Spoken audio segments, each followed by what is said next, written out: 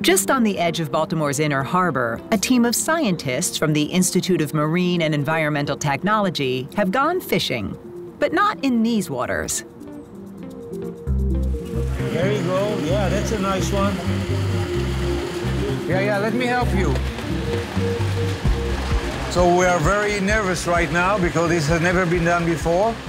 And we just recently submitted many samples from over the last year to analysis, to sequencing the genome on the skin of the fish.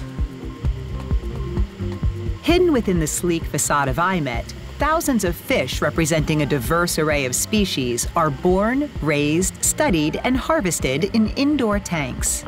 Dr. Yonathan Zohar, professor of marine biotechnology at UMBC, has been studying these indoor aquaculture systems for the past 40 years. And we here at IMET, at the Aquaculture Research Center, are trying to address all these challenges, bottlenecks, hurdles to this industry so it can become economically feasible, as well as obviously as much as possible environmentally responsible.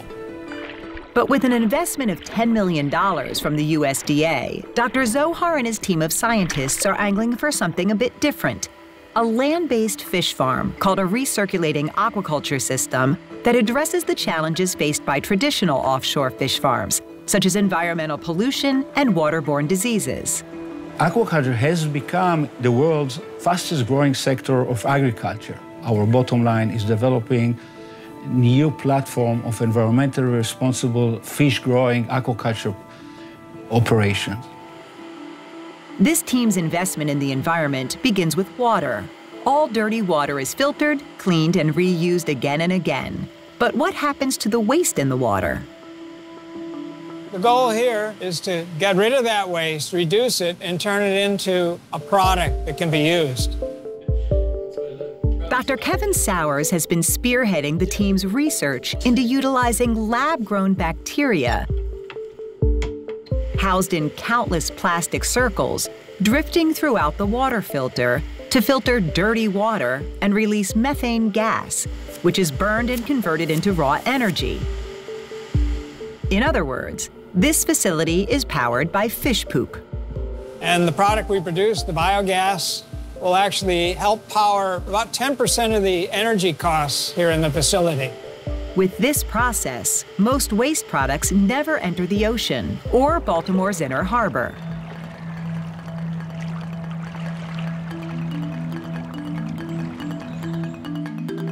But to make this program economically feasible, Dr. Zohar will have to think small.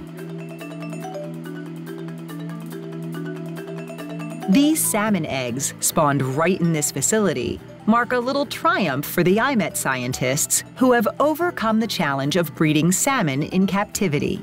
Salmon usually is a very seasonal spawner, and we are using environmental manipulation to phase shift, to change the time of the spawning of the fish so the farmer can get eggs, good quality eggs, all year round. Wild salmon swim upstream to spawn, so to trick the fish's reproductive cycle and significantly increase yield, Zohar alters the salinity of the water and the lighting in each tank.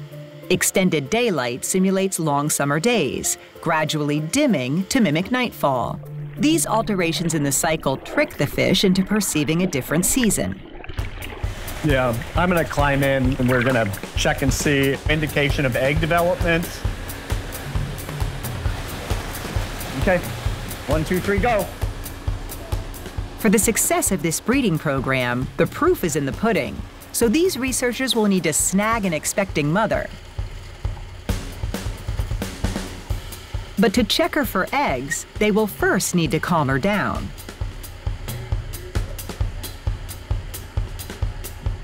So they dunk her in an anesthetic bath to render her unconscious.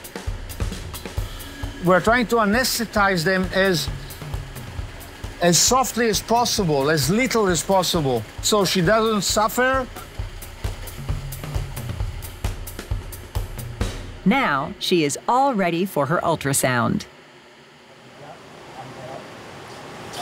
Yeah, to the left of the stomach are the ovary. Those are the eggs mass right there.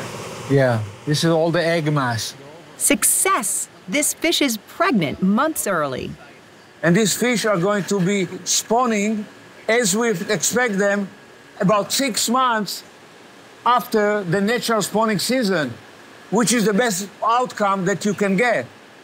If you can do it 6 months, you can do it 4 months, 3 months, all year round. Leading from this groundbreaking Maryland Research Center, Dr. Zohar hopes to inspire the emergence of similar programs across the United States, providing new jobs and fresh salmon for landlocked states.